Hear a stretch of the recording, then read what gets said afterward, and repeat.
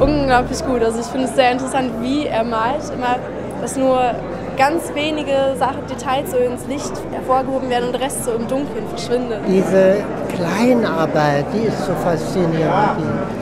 Ich würde sagen, sie ist feiner, viel feiner als unsere heutige Farbfotografie.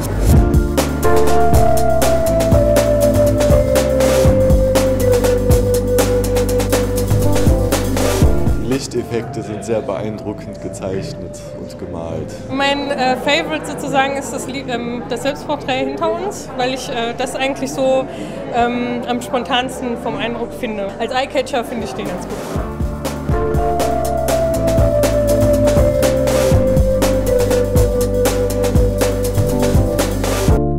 Realismus halt ein bisschen.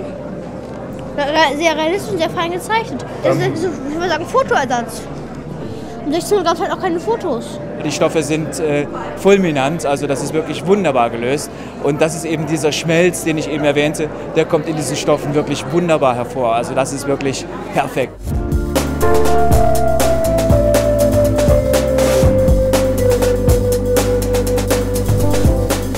Die haben die besten Sachen rausgesucht und der rote Faden ist auf jeden Fall da und man geht halt wirklich begeistert und sucht Details und findet die auch und ich finde, es sind wirklich kleine Schätze.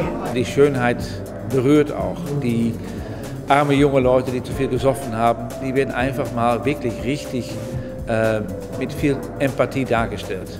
Und dieser liebevolle Umgang mit diesen Opfern, diesen armen Leute, das macht eigentlich kein einziger Künstler dieser Zeit. Das macht ihn so absolut einzigartig als Künstler und er macht es so schön, dass ich wirklich stundenlang die Bilder anschauen kann.